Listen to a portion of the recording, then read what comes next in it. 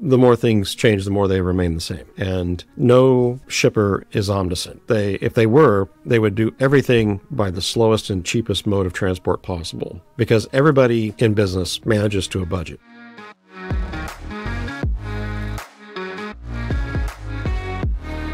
This is the Time on Wing podcast, episode 13, lucky number 13. This is the podcast where we talk about aviation professionals, their paths, their time on wing in the industry.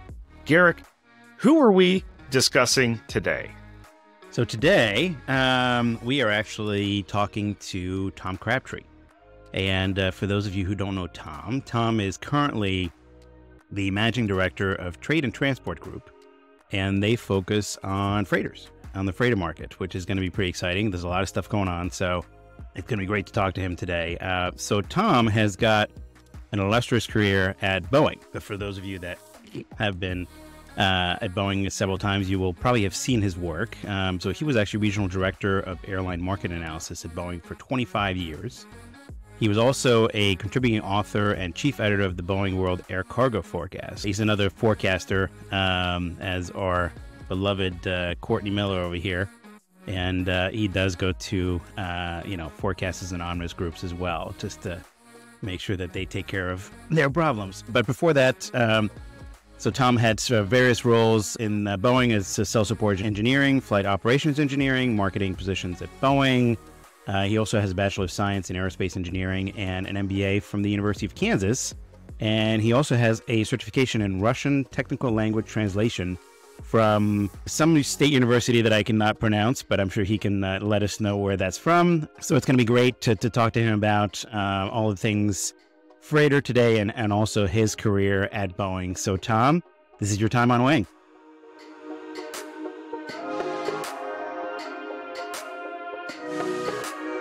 So Tom, thanks again for being with us today. We can't wait to kind of chat with you and hear about your background. One of the things that we do here on the show is obviously we'd love to hear kind of how you got your start in aviation, where the passion came from. So why don't we start from there? Well, I think it was a couple things. My father used to drag me to military air shows about 10, 15 miles from where we lived in suburban Kansas City, Missouri, at an Air Force base that's now long since closed. He was a big airplane aficionado, I should say, and still is. But I think I got the bug to a much greater degree. And I think it really took off when I was in, I want to say, junior high. Took off, see? Yeah, the pun You're intended. right. Yeah, it is ingrained. So when I was in junior high, a book came out on the story of Viktor Belenko, who was a MiG-25 pilot for the Soviet Air Force, based at an Air Force base about 120 miles, and I had to look this up this morning, about 120 miles south of Vladivostok. And in September 1976, he decided to take his MiG-25 and defected to Japan. And that book was published in, I was going to say roughly late 1980. I would have been in 8th grade at the time. And I couldn't get my nose out of that book. It was a fascinating story, and to a society that was long closed to Westerners since World War II. And I learned a lot about the MiG-25 because there was a lot of, I should say, apprehension in the West over Soviet achievements in aerospace, and rightly so. They did some really good things. But the airplane was not invincible. There was a lot of American speculation that the aircraft was stolen technology based on the A-5 Vigilante, which it was not. It was an airplane designed to kill the XB-70, which was never built in mass production. Only 2 prototypes were built, and one was destroyed in testing, and the other is now at the Museum of the United States Air Force in Dayton, Ohio. So I just, by the time I finished high school, I wanted to be an aerospace engineer. I wanted to design combat aircraft. I wanted to be conversant in all things military aircraft. And by the time I finished, 1990, in my undergraduate, the defense buildup under Ronald Reagan was being wound down very quickly, and there were very few jobs. So I went back to school. I studied Russian. I studied business, and Boeing hired me as an intern in 1991 to build brochures for a trip to visit the Soviet Union. which was scheduled for the same week there was a coup in Moscow in August of 1991. Good timing. So, gosh, that'd be 32 years ago. So you what? Yeah, You just 32 did years like ago this very week. you did like a replace all in the brochure, just replace Soviet Union with Russia, and still went with it, right? You got to, Cordy, you got to understand there was no such thing as replace all software of that era. It's more like backspace, backspace, backspace, right? and being an intern just in graduate school at the time, I wasn't allowed anywhere near the customer. I was building brochures for the big bosses that were planning to head over to Moscow, and their trip got scrubbed. The same week I was packing up my apartment to move back to go back to college and finish off my last year of graduate school. And then I was rehired full time in the summer of 1992. So I did a number of stints in what was called sales support engineering on the 747, 767 program. I was a focal for developing the brochures for what became the 767-300 freighter when it was launched by an order from UPS in January of 1993. And what's amazing is that that aircraft first delivered in October of 1995. And besides a bit of a flight deck update and some minor aerodynamic upgrades, that airplane is still being built in Everett, Washington, 27, 28 years later. It's amazing. Yeah. Wow. Now, is that where you got the kind of the freighter bug? Yeah. To a degree, yeah. I found out there was a bunch of guys. So I was based in Everett, and as you know, there's like two big camps within Boeing in the greater Seattle area. There's Everett, where all the wide bodies historically were built, and there's Renton, which the people in Everett used to call the kite factory, since they only build small airplanes like standard bodies. Kite factory. So Shots fired. You talk about tribalism knows no bounds, even within Boeing.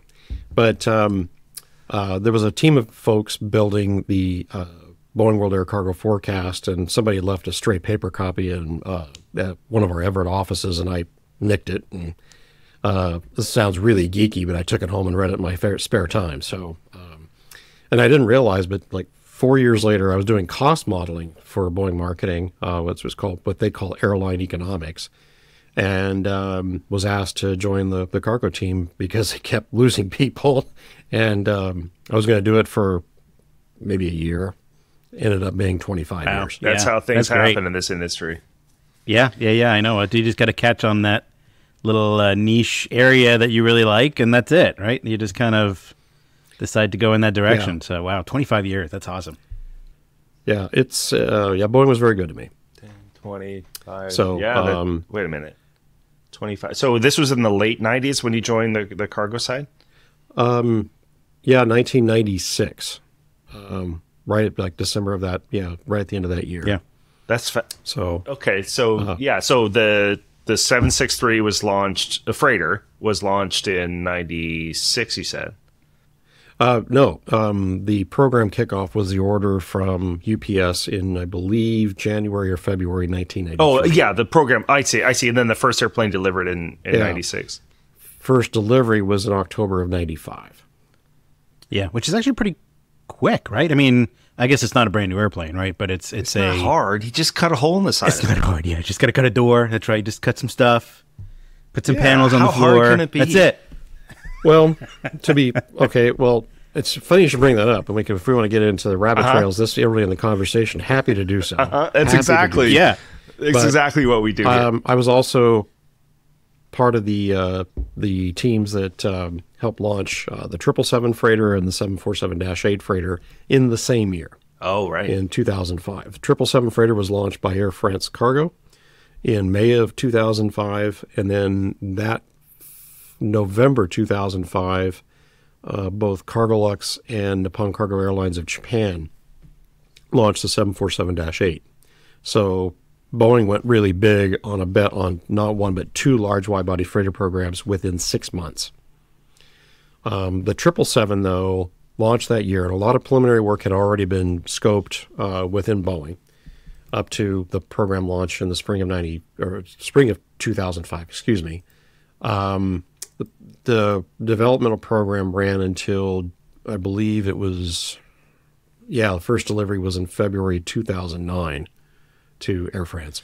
So took a little bit longer. What was so? I'm thinking of the lineage of the 777 in terms of, so there was the 200, the 200ER, and then it was the 300, right?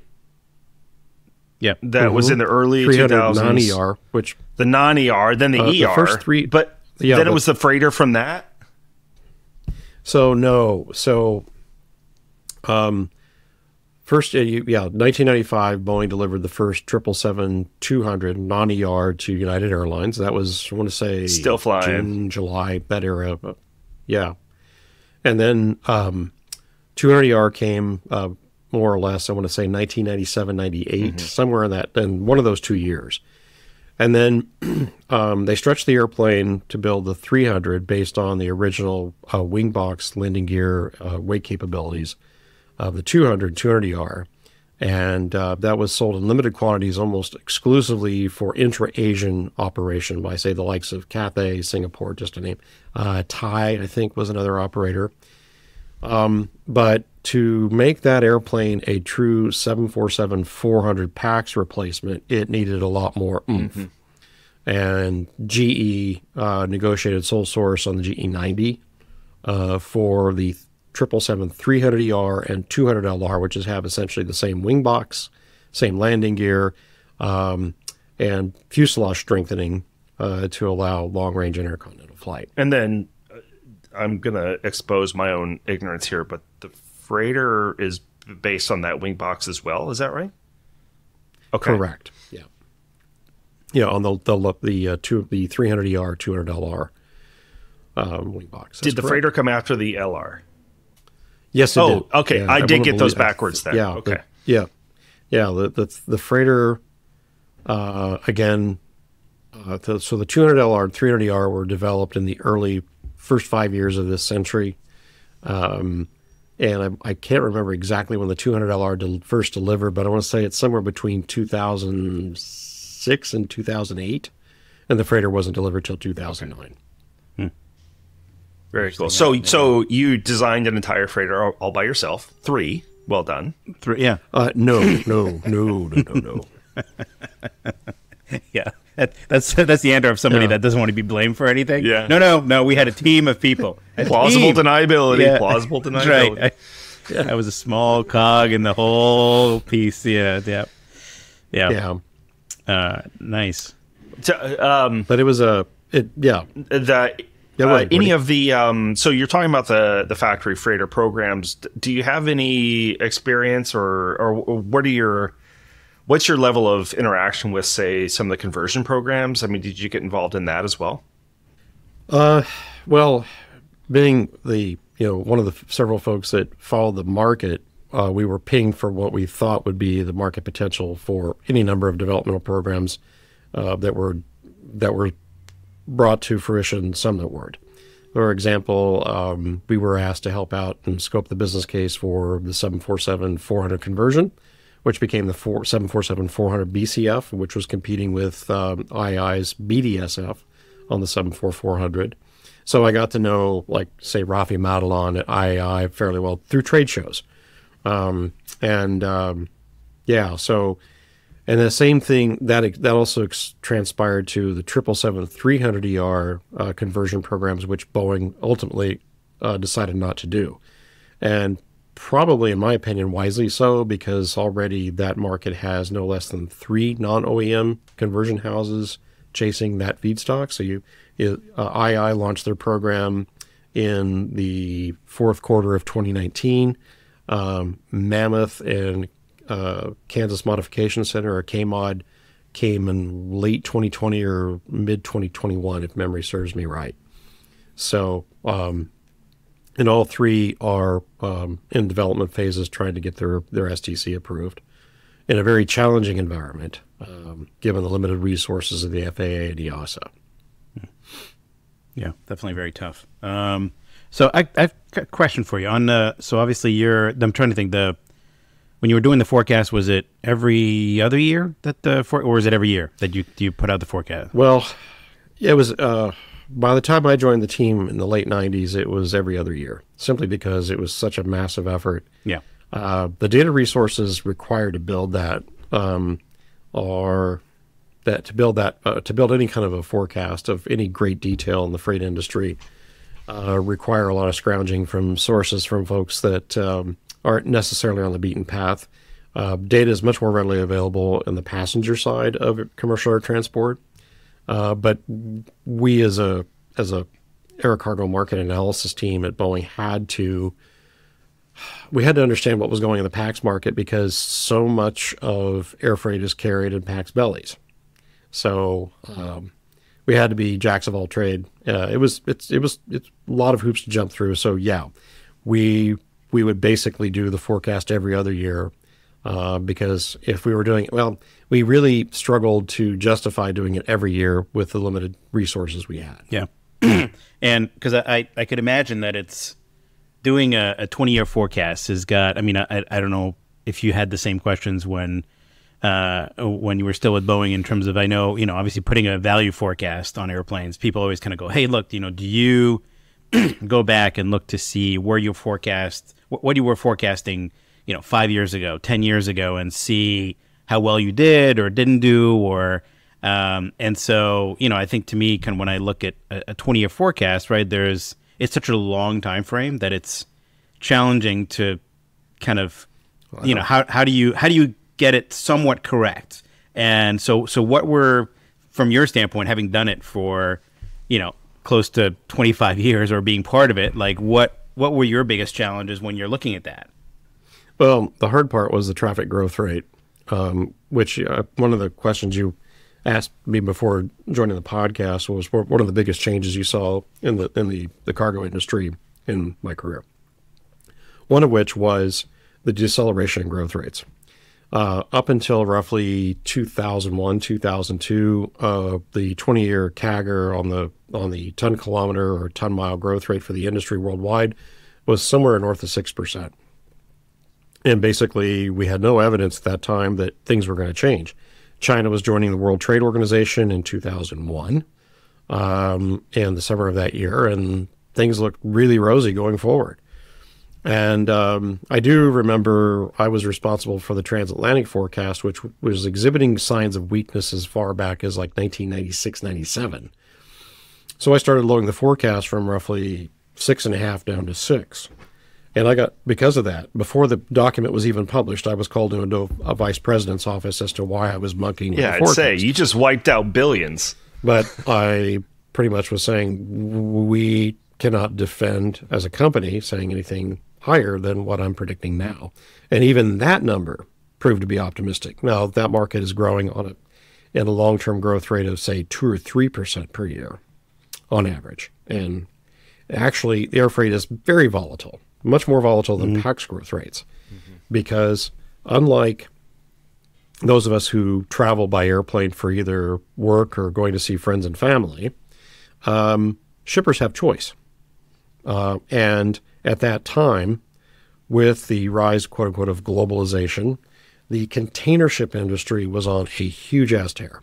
It was growing by leaps and bounds. Low double-digit CAGR growth rates, somewhere between 10 and 15%, was not uncommon between roughly, I would say, the late 1980s and roughly 2008, 2009, during the time of the great financial crisis. But things have started to change. I can talk about that more later if you wish. But what we did notice is that at that time, also track and trace was being rolled out by first it was the likes of, say, FedEx and UPS. But as IT technology got more affordable, telecommunication costs came down, the shipper need for, how should I say, the certainty of air freight seemed to diminish as a consequence. And people think, why do shippers buy air freight? Oh, it's for speed. No, not at all. What they do buy it for is for reliability. That's what we found out over the course of time. And I became good friends with a couple of folks that were running a consultancy in suburban Washington, D.C., namely Brian Clancy and David Hoppin at Merge Global. And they had done a lot of research, and they corroborated the same thing we were saying. It was not speed that shippers wanted when they bought air freight services, which are extremely expensive, but they were buying reliability to protect themselves. And before the advent of track and trace and ample surface volumes on the container ship side, air freight growth rates were more in alignment with expanding, burgeoning international trade lanes.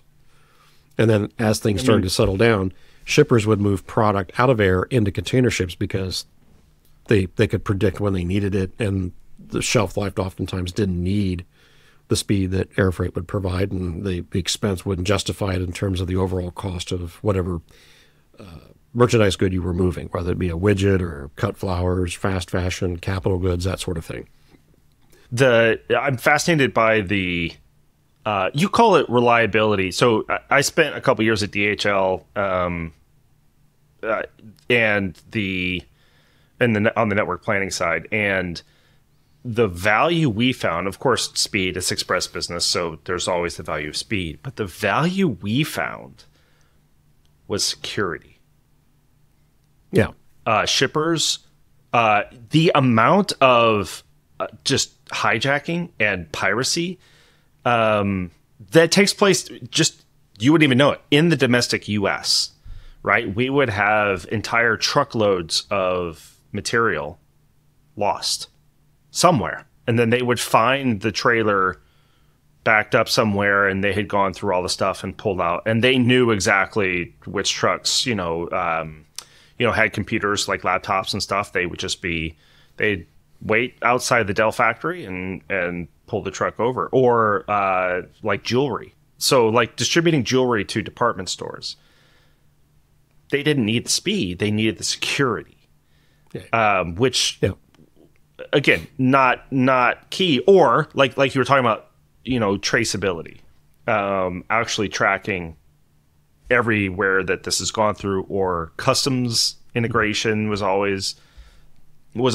one. But I could imagine, so what I find fascinating about what you're talking about here is in the 90s, that it sounds like it was even more of a differentiator that kind of decayed over time. Is that right? So the value of that premium for air product kind of diminished as the other modes of transportation caught up reliably and security wise?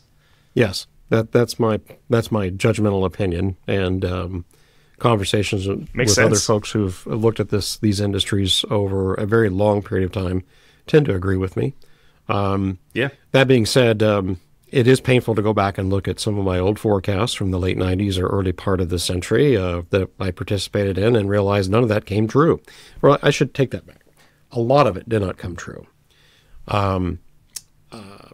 There's a journalist who used to write for Air Cargo Week, whose name escapes me. I really feel awful. Not Air Cargo Week, Air Cargo News of the United Kingdom, asked me to do an interview while I was at Boeing, and this would have been in the 2012-2013 timeframe, to talk about past forecast versus what had been unfolding up to that point in time. And so I did quite a bit of homework on it, and what Boeing did get right, which was the name of the article when it was published, was that the demand for large wide bodies over time became kind of a safety valve for the world container ship industry, bridging the main trade lanes between East Asia, North America, East Asia, and Europe. North-south lanes are fairly de minimis. The biggest trade lanes in the air cargo industry are the Trans-Pacific in terms of goods put on aircraft multiplied by the distance flown. So ton miles, furlongs per fortnight, you pick the metric. And then I like that. Furlongs per fortnight. That was an aerospace engineering professor nearly 40 years ago taught me that one. And then East Asia to and from Europe is the second biggest market. And what's interesting is that by that time, and this was kind of critical by the 2011, 2012, 2013 timeframe, the pernicious effects of the great financial crisis of 2008, 2009, which was the biggest economic calamity since the Great Depression. A lot of people didn't realize that. I was studying maritime trade patterns from a book that was published by a guy named Martin Stopford, who's one of the leading authorities on trade in the world. And he published a book called Maritime Economics, and in it he had a chart that documented, based on old Lloyd's records, what happened to international trade on ocean-going vessels between roughly what he called the interwar period, between roughly 1920 and 1939. And what we were seeing was pretty awful in the 2008-2009 timeframe. But it took a while for the effects. There was a fall off, and there was a big, what they called a bullwhip effect, where cargo just went crazy in the autumn of 2009, because a lot of manufacturers had not banked on the fact that more than 80% of us still had our day jobs. We were still buying stuff like for homes and kids and whatnot. And as a consequence, they had over-rotated, another aviation pun, they had over-rotated to pulling a supply chain and manufacturing capacity back to the point that it was just chaos. And shipping, basically, all cargo airlines could basically name their price by the fall of 2009. And this boom went on through 2010, but then that fell off. And then what set in thereafter in the air cargo industry was called the Great Stagnation. Between 2011 and 2013, air cargo for 3 years hardly grew at all. There was talk of, you would pick up a number of aviation concerns. It was even in The Economist. Freighter aircraft basically are no longer needed. Passenger bellies can take care of the entire industry. Nothing could have been further from the truth, because the majority of air cargo is still carried on freighters, even in that time frame. But I will say that there was leadership of an OEM that called a little analyst on the carpet and said, "What were you telling us back in 2005 to plow X billion dollars into developing 2 large wide-body freighter programs?" Let's just say, I learned to dance and talk very fast. Yeah, you worked at an OEM. I'm sure you did. That's how you lasted so long. But wait a minute. So you being the people that are calling you to the carpet are giving me crap for a 2-year period for which a forecast I gave over a 40-year program? Like, wait till there's a global pandemic. Just hang tight. That's right. Yeah. Oh, it's coming. It's coming. Yeah. And so Tom, when I totally geek out on this, because I'm thoroughly fascinated by, so much of the metrics that you're not kind of mentioning, mostly because it's probably too geeky for most normal people, but not for me. Because one of the metrics that I kind of hear in there is inventories, like the number of the amount of inventory in warehouses and these just-in-time supply chain systems, which again, not finally, but the term supply chain is now like a key word that people have heard. Back then, it was nothing, right? Unless you were in the logistics industry. Right. But shifting to just in time, the number of inventories that must have been around, the bullwhip effect. I mean, these are all things that, you're talking about in context of, 2008, 9 in through 13 that were, again, living almost identically. And I'm speaking out of turn on that, but very similarly today. Yes. Yeah. The more things change, the more they remain the same. And no shipper is omniscient. If they were, they would do everything by the slowest and cheapest mode of transport possible, because everybody in business manages to a budget, and I think that needs to be kept in mind. So there, as I was trying to point out earlier, and I think I failed to mention, is that when it comes to moving people long distances, greater than, say, driving distances of, say, 500 miles, airplanes are pretty much our choice. At one time in the domestic North America market, you could take a train or a bus. But the air transport industry has really changed our civilization, that most of people our age and younger have no idea how much the world changed. So, for example, like if you wanted to go to Europe 60 years ago, most people could afford it only by, say, taking a boat from North America. In fact, I don't. You probably are aware that I believe it was. I'm probably saying this incorrect. I'm pronouncing this brand name Cunard shipping line. Oh yeah. Out of the UK, out of England at the time, actually co-branded with BOAC in the early '60s to help stabilize the annihilation of their business model. The good old-fashioned code share, the original, right? Original code share. You know, connect times are like 3 days. But what's interesting is that air freight has lots of competition. It's a niche industry. It's a niche industry on two different levels. It's a niche industry within commercial air transport. So, but it's also a niche industry within overall freight transportation. But it's a very powerful niche, and people need it just because unexpected things happen, or they have a merchandise item of some value that requires air transportation. What's also lost on a lot of people, especially in commercial air transport, people that are kind of lay people to air freight, is they think, air freight's nothing but small parcels and documents in my e-commerce It would be purchases. No. Somewhere we speculate at Trade and Transport Group that we have evidence that points to the fact that probably 60% of international air trade is in support of a manufacturing operation. One anecdote I used to give. Is this by weight or volume or? By weight, yeah. Yeah, roughly. Fair enough. For example, I was asked by a good friend of mine who used to run Emirates Sky Cargo, Ram Menon, and he's now retired and living in Europe.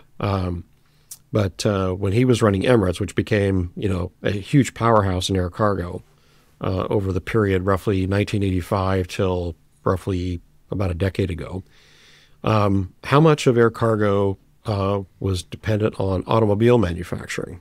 And the best calculation I came up with at that time, this was like right around the great financial crisis. So these stats would have been based on 2007 or 2008 data. It's about 10% of air cargo was automotive components or pieces, parts, or capital equipment used to build small vehicles and light trucks, that sort of thing. And there's a book called Moving Boxes that was published by Peter Morris of Cranfield University. And a good friend of mine, Thomas Klein, who is now works at Cargolux, became a contributing author to a revised edition of that. And so he and I got to chatting. So he's been with Cargolux for a very long time. And Thomas had done some calculations based on Cargolux data and what little he could see from Lufthansa cargo operations out of Frankfurt. Is that cargo outside of a non-express sector tends to aggregate at the end of a week, and shippers try to use the weekend and freighter aircraft as a warehouse in transit between two different manufacturing sites on two different parts of the planet. So, it's pretty fascinating stuff. Yeah. Now, that's traditional air freight. I would be remiss of not talking more about that E word, e-commerce, which has been bantied about for the better part of a quarter century. I remember Fred Smith of FedEx in 1998 said, "We are the airline of the internet," and his stock just boomed that day anyway. And I remember they've done fine Scott since. Adams, the author of the Dilbert cartoon series. One of my favorite anti-heroes is Wally in the Dilbert series. And Wally decided to put what little hair he had in a ponytail. And venture capitalists started chasing him because they thought he was some sort of e-commerce startup guru. Garrick, you should do that. Yeah. I don't think I have anything back there to make any kind of a ponytail. Yeah, I can probably put one on top. Yeah. But it took a while, getting back on topic here, but it took a while. But Amazon standing up its own distribution system, which is what it essentially runs within the U.S. Network. It isn't going international, at least not yet, with its 767s and 737 freighters, and soon to be added A330 freighters. I think the first A330 300 P to F is added. I want to say fourth quarter of this year. If memory serves me right. Those are Hawaiian operated, right? Is that? But it's not a traditional air freight system in the context that I have known through most of my career. It is an inventory management system, and My colleague at Trade and Transport Group, Frederick Horst, actually coined that term, not me. But it's apt because they are, at least not yet, are selling, they are not retailing their distribution system like DHL, FedEx, and UPS, or they tried. Say SF in China, or SF. Yeah. Yeah, they tried. So this is back, I wrote an article for the Air Current a couple years ago, basically spelling out what you're talking about, which is, so you got to remember, Fred Smith said something that Bezos took offense to. So Bezos started Amazon Prime Air, or whatever they called it before they changed it to the drones. And then, but Amazon is a warehouse to everywhere. FedEx is an everywhere to everywhere. And it changes everything when you have to pick up material from everywhere. And Amazon tried it. They gave it in large metro areas, and it did not last because you just can't. I mean, like, it's a wholly different system. You have to create a wholly different network to accept from everywhere and deliver to everywhere. That, by the way, FedEx, UPS, SF, DHL, they do that. Amazon does not. They consolidate in a warehouse. They move to other fulfillment centers. Mm-hmm. And then they distribute from those fulfillment centers. But they do not pick up. In fact, if you try to return something, they'll just say keep it because it's too much of an hassle. Yeah, we've all had that. But they're just kind of like, wait, what'd you buy? No, you can keep that. Yeah, we'll send you something else. Yeah. And I think that's one of the big changes right now. And what's also interesting is that we take for granted in the developed world. So I'll read, say, North America, Europe, Japan, South Korea, we take for granted, and to an extent, China, mainland China, we take for granted that e-commerce is just part of our everyday lives now. What is not widely appreciated in the air transport sector, and there has been a downturn in terms of cargo traffic, and yields have been falling since the ebbing of the chaos of there's that supply chain war again in 2021, is the fact that e-commerce has a lot of runway for growth ahead of it in the developing world.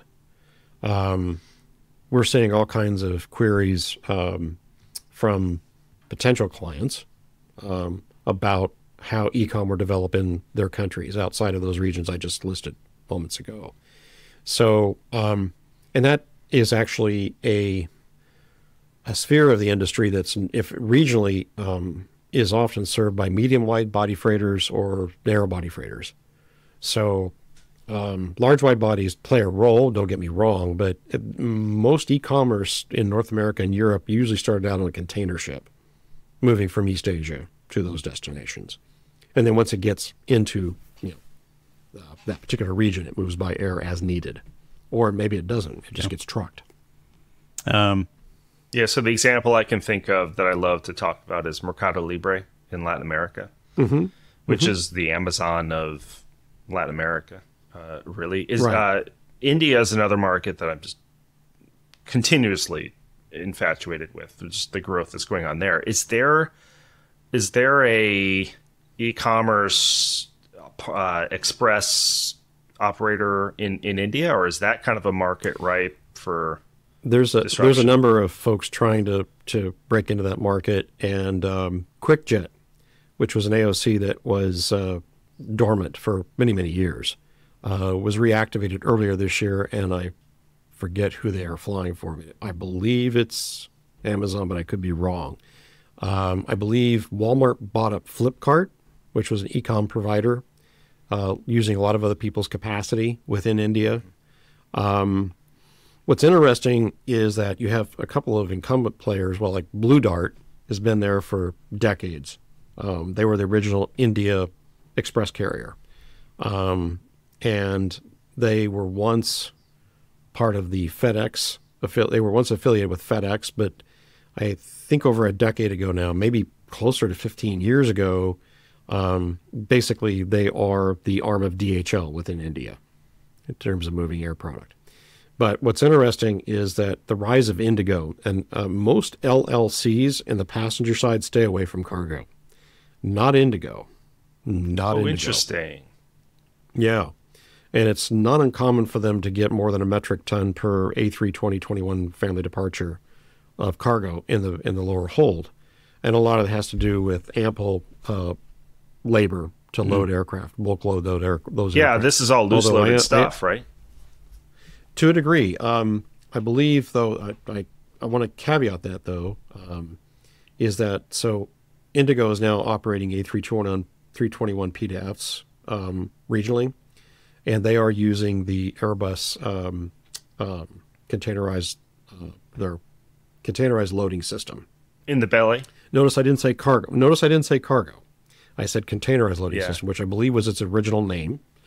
There's not been a lot of uptake for that system in the A320 family, but for cargo, it makes a bit of sense, especially just as we talked about security being key.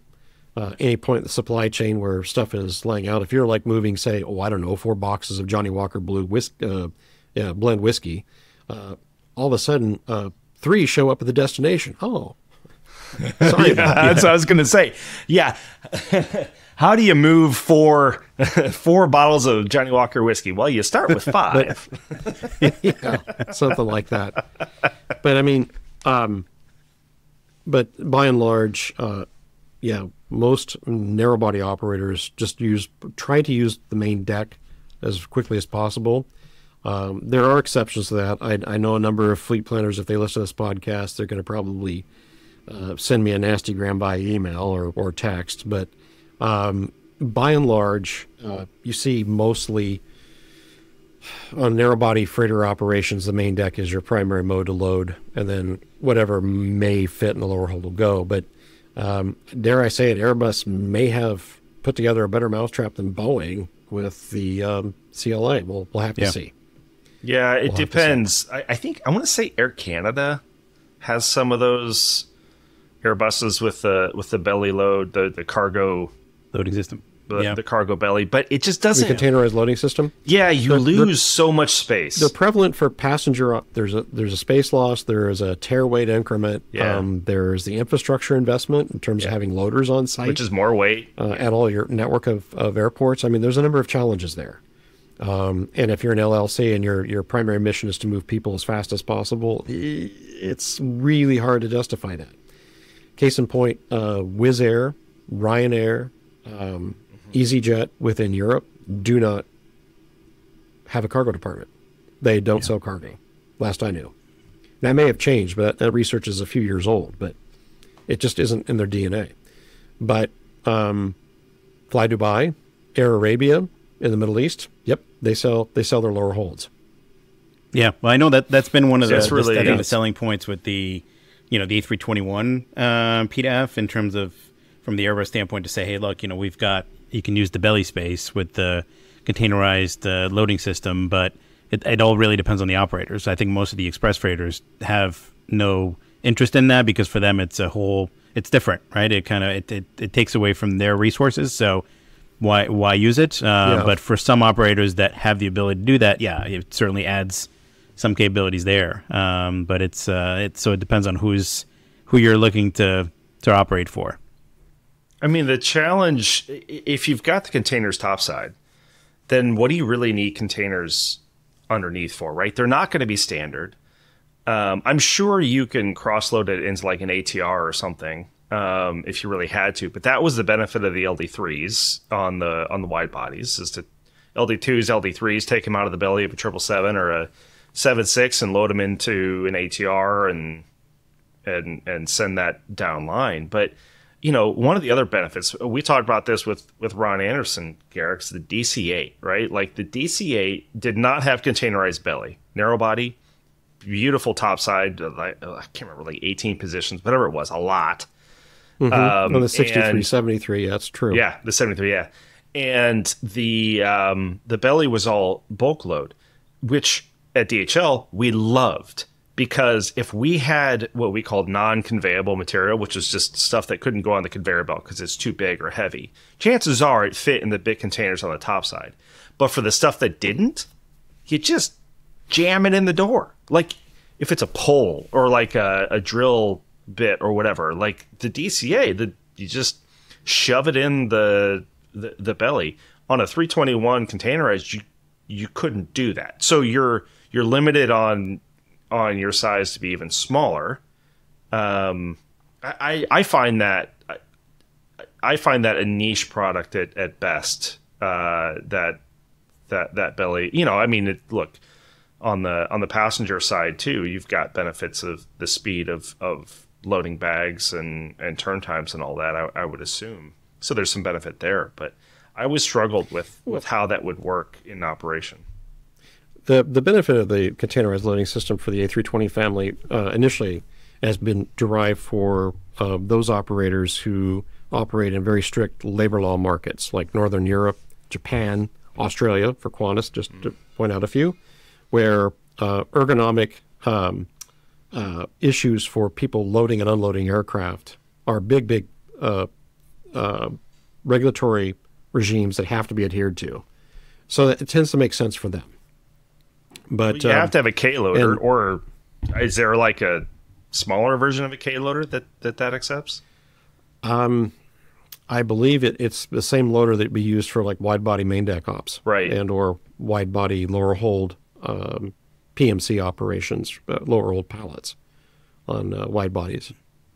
And so you mentioned the labor side, which is really interesting because, this is from my Bombardier days, we did hear some operators that were, they gave a very strong preference to the 737 over the A320 family because their local labor laws or safety requirements did not require a baggage loader for the 737 because the door sill was low enough that you could actually lift a bag and put it in there, where the 320 was far too high, so you had to have that additional equipment, which is the belt loader. Yeah. There are pros and cons between the 737 and A320 families I could go into, but I might be viewed as partisan on that discussion, so I recommend we don't go there. So Tom, actually, you've mentioned certainly kind of Trade and Transport Group a couple of times, and obviously that's the company that you're with today. Why don't you tell us a little bit more about kind of what you guys do, what you guys focus on? I think the main part of it is looking at the cargo, but I'm sure our listeners would probably love to hear a little bit more about what you guys do, between you and Frederick. So I've only been with the company right at it'll soon be 7 months. But I can say is I got to go to my first ISTAT event. I was never part of the ISTAT aircraft traders crowd when I was at Boeing, which I kind of touched some people at trade shows. I've met with some people, but not really. And now I find that I'm really, I went to my first ISTAT event in March of this year at ISTAT Americas in San Diego, and then I'm speaking at ISTAT Freighter Forum, their first Freighter Forum here in Seattle next month, September 2023. Not putting a plug for ISTAT, but I find that that working with the asset trading community has been part of our clientele, which is pretty cool. Trying to understand the issues, and one of the things we've been seeing is that air cargo traffic down, yields falling. There are a lot of caveats in those two headlines. They sell great copy online or in paper print form, but air cargo yields are still over 25, maybe pushing 30% higher than they were pre-COVID in the general freight market as of last week. And people say, oh, belly capacity is back. Yeah, kind of. It's actually higher than it was pre-COVID. But is it in the places where it's needed? No. Case in point. And this is based on the research of my former colleague at Boeing, Josh Collingwood, who kindly shared with me about a little less than a month ago, some charts that he's been doing, tracking Flight Radar 24 data. Transpac market.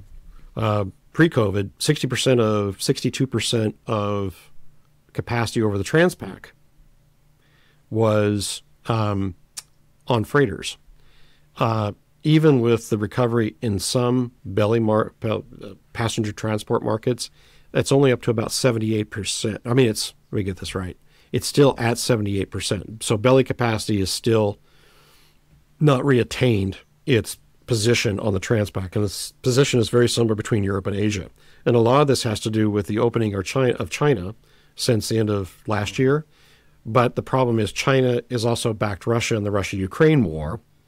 And as a consequence, the Americans are not permitting PRC domiciled airlines to resume passenger service to the U.S. Yeah. Same for Canada. So we still have a heavy dependence on freighters. So it's pretty interesting. And we're getting questions along those lines. So Frederick and I did a couple of studies on developing world markets. The first one we worked on together was the Africa air cargo market in February. And then Frederick did the 99% of the work on an India study that he put out in March. But we also discovered after I went to ISTAT that there was an appetite for a near-term forecast on the freighter industry, which we built, called the Freighter Market Outlook. And that's led to a number of other engagements that we're following up on as we speak. So let's see what I think about this. One was a consulting firm, and a couple others are operators of freighter aircraft. Yeah.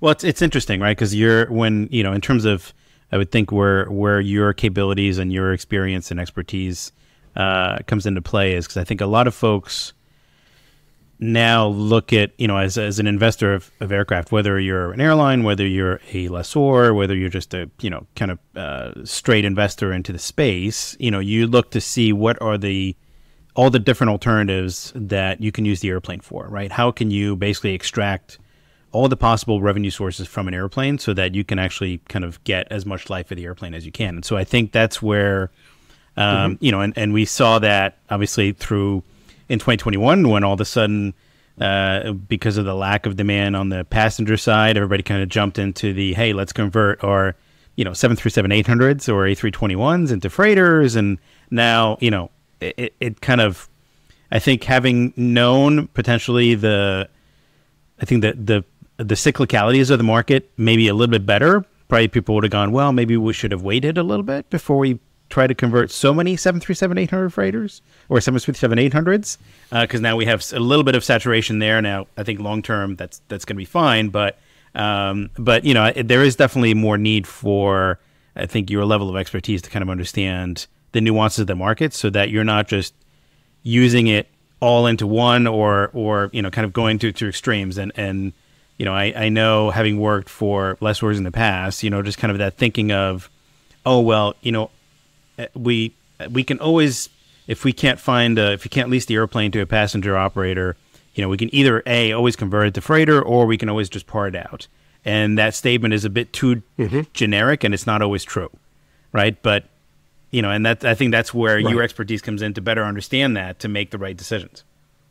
So when we started working on the Freighter Market Outlook in earnest in late February, when we started to uncover, we were both of the mind that there's got to be massive overcapacity coming in the air cargo industry in terms of freighters. And then it became more nuanced. I think the primary example you talk about, just to climb on what you're talking about there, Garrick, is 737-800 interest from both the BCF, the SF, the BDSF from II. A lot of interest, maybe more than the market really needed at the time, but I have not seen or heard of any outright cancellations. Postponements or deferments, sure, but not outright cancellations. Well, they can't. Not to mention, they can't deliver what the conversion shops are having a hard time getting it through the shop as well, which kind of works in the favor a little bit. Right, and there's a number of challenges. Not to mention, when people, I remember a team of illustrious billionaire experts took out an op-ed piece, and I think it was the Wall Street Journal in the fourth quarter of 2020, saying that Zoom's Microsoft Teams, emphasis on Microsoft Teams, Cisco WebEx, were going to replace business travel for the indefinite future. And that air travel would never come back. I think we can all say that has not been the case. I have heard that business travel is still recovering, even in North America and Europe, developed world markets. And but I think if anybody's been on an airplane in 2023, there's no such thing as a spare seat in the house. They're very rare. They're very rare.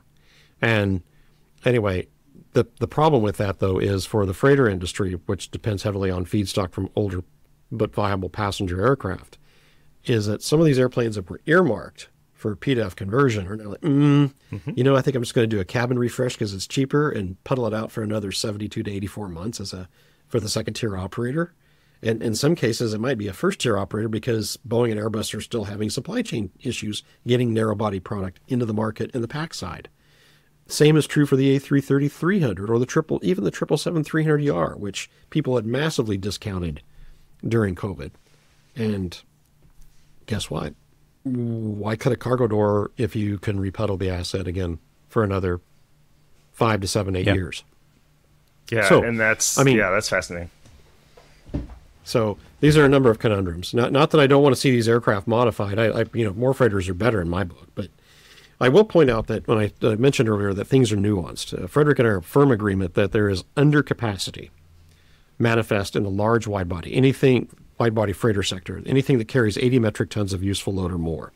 And that's the 747 in all variants, the MD-11 freighter, and the 777 freighter at present, soon to be followed by the A350 freighter in a few years, as well as the 777-8F, as well as the 3 different conversion providers on the 777-300ER. And a lot of that undercapacity the industry hasn't grown that much. Even during COVID, we are seeing a lot of 777 interest. Boeing is still selling the original 777 metal wing freighter. They've just sold 4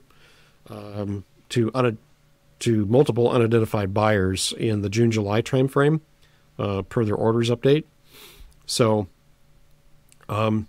keep in mind that great stagnation that I mentioned earlier back in 2011, 2013 really turned off a number of airline boards to the revenue stream that is air cargo, especially amongst what we call combination carriers, passenger airlines whose primary mission is to move people, where they also, in most cases, have a wide-body passenger fleet with ample lower hold capacity. They need freighters for feed and defeed purposes. And they've tried to minimize that, and they're finding that strategy probably wasn't the most prudent. So yin and yang, that there's kind of a catch-up phase, we think, going on right now in the large wide-body sphere.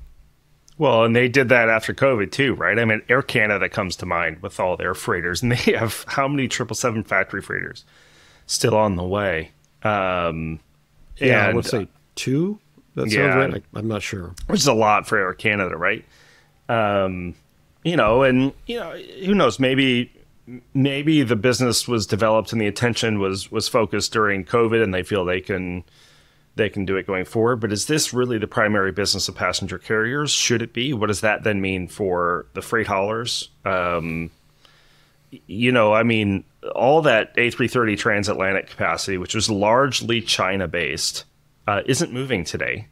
Well, it's moving, just not across the Pacific, simply because of those restrictions you were talking about. However, this is something that I'm looking at for the next analysis. Have you looked at China-U.S. exports over the last year? Makes 2008, 2009 look like a nothing burger compared to what's happening right now. So this is a fundamental shift in globalization. Maybe because they don't have the supply chains. Maybe the inventories are still out of whack, out of balance from the container ship fiascos that we had, where we would just move the bottleneck from Long Beach and then Shanghai and then back to Long Beach. Right. I don't have the trade figures at hand, Courtney, but Frederick tracks them fairly regularly and puts updates out on LinkedIn. Mm-hmm. And what we have noticed is that China still remains the world's preeminent manufacturing leader. And a lot of the trade spat is between China and the United States. Mm-hmm. It started way back in 2018, I believe, under Trump. Has only really done is pushed a lot of trading partners of the U.S. to source kit from China, and then the products which used to come directly from China have some sort of minimal value added. There's actually an article in The Economist that was just published last Thursday on this very issue. It's actually strengthened supply chains connected to China so as to serve exports, including even the U.S. and Canada. Europe has been less so stringent in its use of trade as a tool with which to, how should I say, communicate its displeasure with Chinese geopolitical policies. But still, the world is still very well connected, and there have been some blatant, egregious examples of where goods are shipped from China to, say, some Southeast Asian country. It's labeled made in that Southeast Asian country, and it lands in the U.S., but it really was just transiting. We also, when I was at Boeing, we also noticed in 2019 and early 2020 that air trade between Canada and the U.S. started booming. And we had some suspicions as where the true origin of those goods were coming from, but we never pinned it down because we didn't have that visibility. So it's trade is definitely down because of the hangover from the supply chain when we were all trapped at home and buying a lot of kit online, blah, blah, blah. And there is a bit of a slowdown in manufacturing and freight transportation, to say the least. But to say that things are all lost or as bad as they were as the global financial crisis 15 years ago, no, nowhere near. Yeah, no, I'm talking the Chinese exports to the U.S. No, they're still fairly... is down. I'm talking from year over year. I'm just talking against 22, which, again, was... Actually, it was on trend. But anyway, the point being the globalization trend that really was the past 2 decades is entering a new phase. I don't know what that new phase is, to be fair, but it's different now. The term that I'm seeing used most frequently is called China Plus One, where a lot of major multinationals are now continue to source from China, but they're hedging their bets by basically standing up manufacturing or alternative sourcing sites in places like Vietnam and India, which have been cited as the 2 primary beneficiaries of the trade spat between the U.S. and People's Republic of China. So how long this will go on is anybody's guess. What is interesting is that I remember when the Trump administration did put in place the trade tariffs in 2018, there was speculation that if he was not reelected in 2020, that they would come off under a Democratic administration. They haven't. Yeah, that's right. Yeah. So it's it's interesting. In fact, if anything, the restrictions have become much more pointed and much more targeted in certain industries. So, and that's a really good read. If I may plug The Economist, which is one of my favorite reads. Yeah, no, absolutely. So, and we've talked about this before, but the cargo market obviously is always viewed as a leading indicator of what's to come, right? In terms of whether it's a recession or now, do you think that still holds true, or have things changed enough where, you have to pay attention to other things now because if that was the case, right, then we would think that with the slowdown in the cargo market that there is a slowdown in the passenger market that's coming.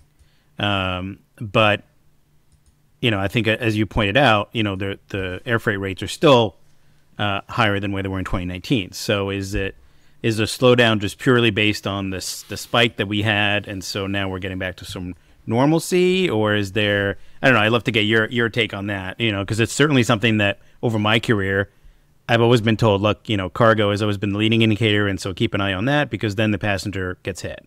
Passenger bar gets hit after that. So but it feels like it's changing, but I'm not sure if I'm correct or not.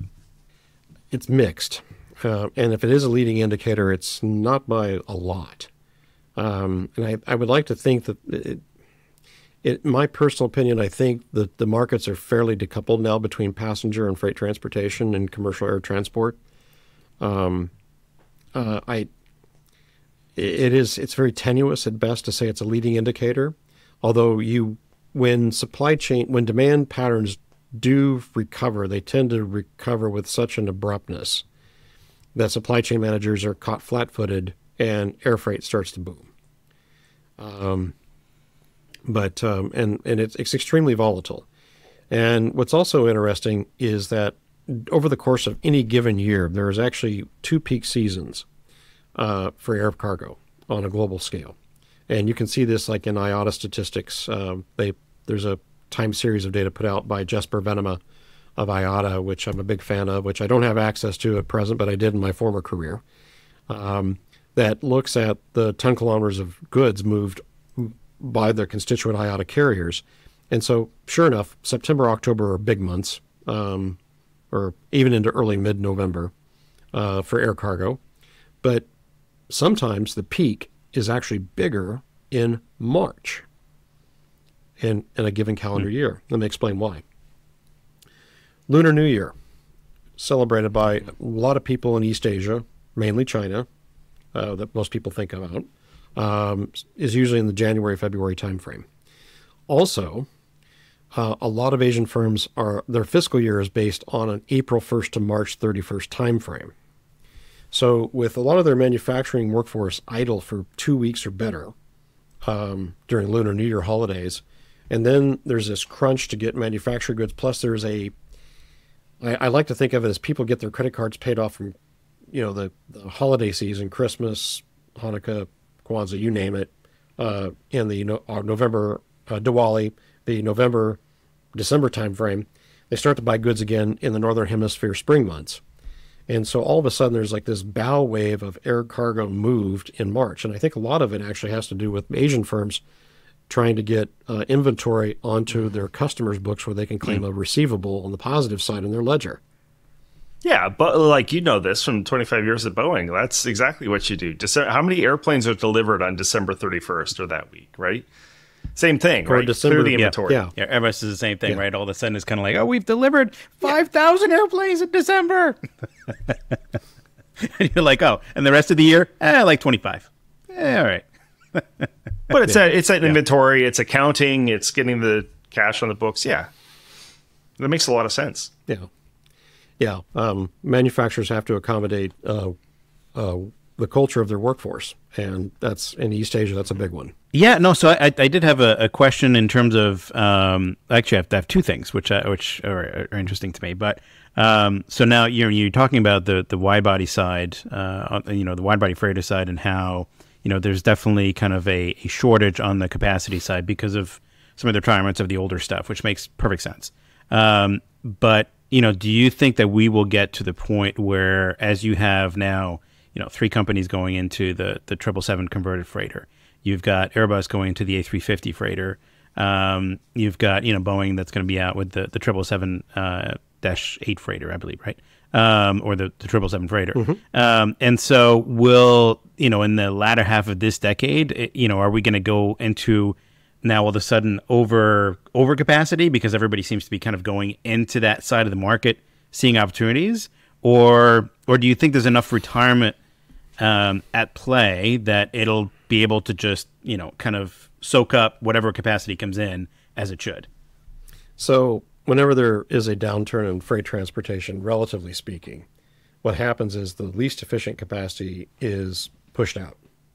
And even if there's like, quote unquote, overcapacity of a newer type, it's more efficient, has a longer active life ahead of it, that it will remain in place. Case in point, FedEx and UPS have both announced that they're drawing down their MD-11 freighters. UPS hasn't put a time frame on it, but FedEx has said they want their MD-11 fleet gone by fiscal year 2028, memory serves me right.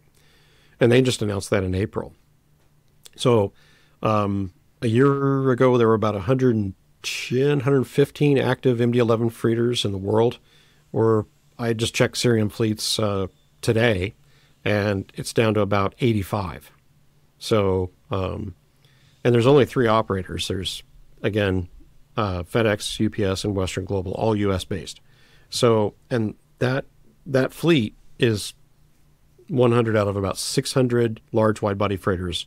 You also have a lot of 747-400s. We think the 407-400 conversions may be the next type that is lesser efficient. The factory freighters on the 400 series probably will just witness diminished utilization over time. Their retirements will be prolongated by just wearing out green time on engines and that sort of thing, because they're just unique with the nose door and everything and what they can do. There's nothing else out there like them. And that was, I have, full disclosure, I'm a big fan of everything 747, but so I'm a bit biased. But the 777 freighter is built today. is almost is almost the same capacity, like maybe 4 tons shy of what the 47 Classic was and the 47-200. Plus, it's got 50% more range. So it's a very useful, very versatile tool. And the A350 and the 777-8F also are vying for, quote unquote, being the 747-400 replacement. And we're watching with rapt attention as how that really unfolds over time. So, but that, again, will there be overcapacity in the back half of this decade? No, I don't think so. I really don't. The market will correct itself. So case in point, I go back to like 2006. The predominant type in the large wide-body sector was the 47 Classic. There were about 170, I think, in service in the peak season, the fourth quarter peak season of 2006. 47-200s built roughly between 1970 and 1991 that were either factory-built 747s or conversions. By 2012, 2013, there were less than 30 operating worldwide. So that fleet got hammered just because there were 400s coming online, 777s, the first 777 freighters were coming online, the first 747-8s were coming online. There was just no room at the end for those types. Especially when oil hit $147 a barrel in July 2008. Did you notice a consolidation of carriers during this time, or of heavy operators, heavy lift operators during this time? Or how does that market look today compared to what it was? Just looking at the U.S. market, there were probably 17 large wide-body freighter operators based on U.S. soil, and I think that number is now down to about 11. I couldn't name 3. Right. Well, yeah, if you take out FedEx, UPS, right? Atlas, Kalitta, Western Global. Kalitta's still around. That's right. Western Global, kinda. Right? They're still in business. Yeah, they're still in business. Which other one? Sorry, you used to have like Tower Air, and we got does Omni do? Tower never had freighters, but Atlas. Okay. Polar, which is actually under the Atlas umbrella. Kalitta in Michigan. Skylease out of Florida. I believe they've got either 1 or 2 747-400s. They were once known as Centurion, but I think they retired that name. Oh, that's right. Yeah. Well, then you got like ATSG and A-Star. I don't even know if they're still around. Yes, they are. But ATSG only has medium wide bodies and standard body aircraft, as I understand it.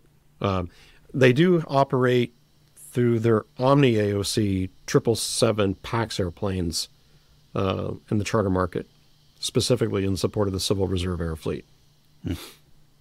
That's one of their key customers. Sure. All right. Here's another question for you. When you think about, obviously Airbus looking to get into more of this freighter space. They've got the A321 conversion. They've got the A330 conversion.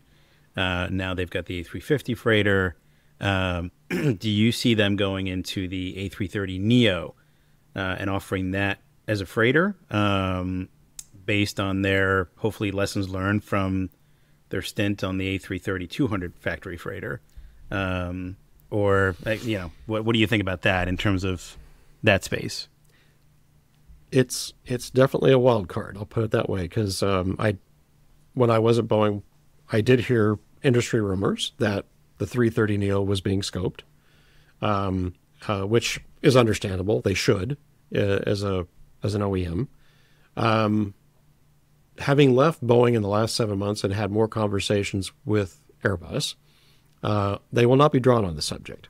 So which you got to understand that there's a couple things. It's a moving target for them as it is Boeing. So Boeing, with the 767-300 freighter and the 777 metal wing freighter as built today, they can no longer build according to ICAO Cape environmental regulations after December 31st, 2027, less than 5 years from now. Right. However, Boeing leadership was on record in press briefings prior to Le Bourget this summer, or this Northern Hemisphere summer. Sorry, Frederick. June of June 2023 is saying that they are exploring exemptions for the 767-300 freighter beyond that date. So they also said that the logical successor to the 767 would be the 787 as a production freighter. So I think it's fair to say that Airbus is probably watching to see what Boeing is going to do and how they time. And they're all both OEMs are capital constrained on what they can tackle right now. Yep. They've got bigger fish in front of them. So on the large wide body side, the 777 metal wing freighter its natural successor will be the 777-8F. Plus you've got ample conversions of 300 ERs and 200 LRs in the pipeline as well. So the thing, though, is none of the conversion programs have their STC yet. We speculate that all three will probably get their STCs next year at the earliest. It may drag on longer because, again, FAA and EASA just they're resource constrained just like everybody else. Okay, so let's do a scenario here, a hypothetical. So if you were told, let's play appraiser. So think made up numbers. Think of made up numbers. If you were on the aircraft investment side and you were looking to acquire an aircraft, a freighter aircraft, right now, what do you think has the most upside? Which aircraft type has the most upside to it looking forward? I'm talking kind of currently in service. One of the I've thrown my bias out there to a degree, but I'm a big fan of the 76. It's a very versatile tool. Do you still think it has more upside to go? Yeah, the conversion programs are still going, but the problem is the feedstock is getting older and dwindling. Right. And some of the biggest operators, since they don't have a replacement in the pipeline from either OEM that they really like, are probably not going to let go of some of those airplanes, and it's kind of constrained. So, but medium wide bodies are very versatile, and as I mentioned earlier, there's a lot of upside potential for e-commerce network growth in the developing world that's not been tapped yet. It's got a lot of potential left for extrinsic growth, and 76 is a very versatile airplane. Yeah. It's a wide body, but has many of the attributes of a standard body or narrow body product. Okay, perfect segue. Lower trip cost than bigger airplanes. Because this leads into my next question. Bigger airplanes. Yeah. Because now this wasn't planned. This is off the cuff, Garrick. This is time on wing ad lib. But from the context of the 763, we'll consider it converted. And let's assume that there's feedstock for what a carrier wants the aircraft for. What is the case to choose, say, a 321 or a 738 over a 763? How do those comparisons start to affect each other? Like, at what point, really what I'm getting to, at what point is the 763 the narrow body freighter of choice? Well, it's a wide body, and horses for courses. It's gauge. It has lower unit cost simply because of its scale. 76 freighter, whether it be a II Beta conversion or a Boeing conversion or a Boeing factory-built 767-300 from Everett, Washington, carries roughly 52 metric revenue tons of payload. That's gross. It's like closer to 55, 56, depending on the max zero fuel weight and the OEW involved. 737 conversion on the 800 is like roughly a 23, 24 metric ton machine, net revenue payload. A321 a bit more at like 27 metric tons. So it's like comparing a Ford F-150 to a full tractor trailer. Yeah, both are trucks, but guess which has got the lower unit costs. But if I'm an operator, but which has a higher trip cost, right? Yeah, and therefore some more risk. But and Courtney, this again, you have to keep in mind that the freight industry is built on scale, and it's funny. I used to support a number of sales teams at Little OEM in Seattle, and they would come running to me. Well, they wouldn't come running, but they would call me up and say, "Hey, Tom, I got a customer. They want to get into cargo, but they want to do it in a really mild way. They want to start out very cautiously with a small freighter.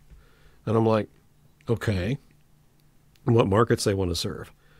And then I started painting the analogy of Bambi versus Godzilla. Yeah, you can take a 737 across the Pacific Ocean, but you'll eat your hat because you're flying against equipment that's much more lower unit cost, like large wide-body freighters. I once had a head of cargo department tell me that his DC-1030 freighters flying over the Pacific were much more economically viable than 747 freighters. And he was out of a job 18 months later. Simply because of the volume. The unit costs are key. Sure. But the problem is freighters you have to have, again, you got to be chasing the market at all times and being willing to make alliances in freighter ops that you may not have necessarily thought of in a previous life. For example, Kalitta, 747-400 operator, now flying 777s. But how do they do that? Big part of their business, somewhere I'm going to say between 30 and 50% of their flying is on behalf of DHL. It wasn't the case 15 years ago. When I think about this from the operator standpoint, I start to struggle. Look, the 738, very solid freighter. It has a great track record. It has created and proven a market. Mm-hmm. If I'm an express carrier, great. I have a continuous, volume of goods flowing through. If I'm e-commerce, like I know I can align that to the volumes that I need. But if I'm parking an airplane in Miami and doing some freight forwarding business and whatever, I'm foregoing some business if I don't have wide body topside capabilities. And how much of that does it require before I'm doing it? I'm thinking of ASL in Europe, right? Great. They're perfectly fit for the express market. For ASL does DHL or FedEx? I can't remember. They serve all the both major express carriers. Yeah, okay. But if I'm a freight operator working in this space, and by the way, even to the context of I think UPS and FedEx have grown outside of that market as well, right? These were 727-100 operators, 200 operators. Now the smallest airplane that they're sourcing is the 76, right? They sell the 75s, which are amazing freight haulers as well, but of course not being built. At what point do I, as an operator in the cargo market, just be like, look, I need something in that 25-ton range, but damn if I'm not going to let a 50-ton job go by the wayside because I don't have the capacity for it, given the availability, the pricing, and the capabilities of the 7.6. That's really kind of the direction that I'm considering with that. Well, again, Courtney, you have to keep in mind that capacity risk is very real, and that Sure. demand might be there for 50 tons today, but it may not be there tomorrow. So that's why, if beyond these big names, you also have a lot of smaller players that are not household names in the freighter industry. They're not. Mm-hmm.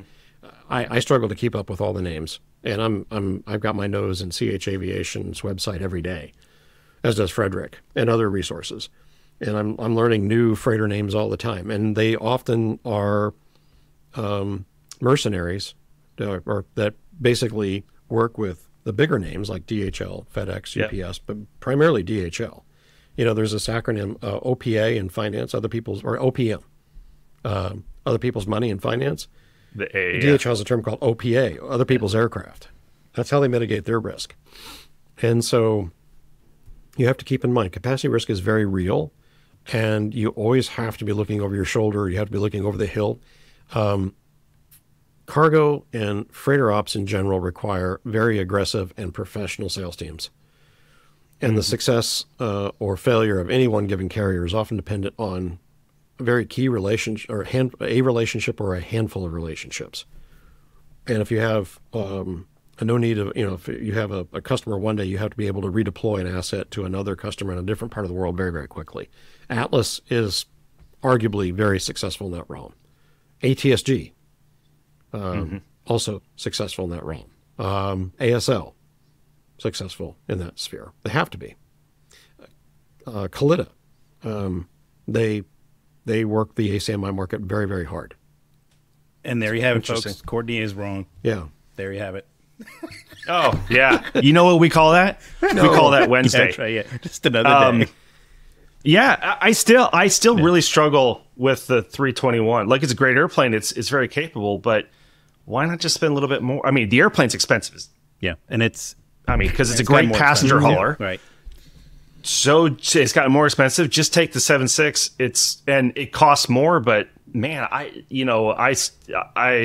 unless you're Indigo, great, like perfect. If you're a 320 operator, these are the types of things I think about. Like, if you've got DHL signed up on the express side, as if you're doing ACMI work, perfect, great. But I'm really interested. Maybe this is an analysis I'll look at. Like, just operating cost, all-in costs. Again, the 7.6s aren't really available too. There's that, but all-in cost. What's the value of just having that 7.6 available? So you're not turning away the heavy medium lift business when it comes. Kind of interested in looking at that, actually. So, the 321 is being heavily marketed by EFW and Precision as a 757 freighter replacement. And tube-wise, it's about the same size. Sure, buy that. The wing box and the gear, the engines doesn't have the same payload range capability, but in looking at how 757 freighters are operated, there is a bit of validity to what the EFW and Precision are claiming, to be fair. Typical 757 in domestic U.S. operation is probably hauling around 18 to 20 metric tons. So, and that's within the realm of what an A321 can carry. I think the challenge there, though, is that's binary. It's only UPS and FedEx, right? Or DHL. Yeah, or there's some SF European. in China, or Amazon.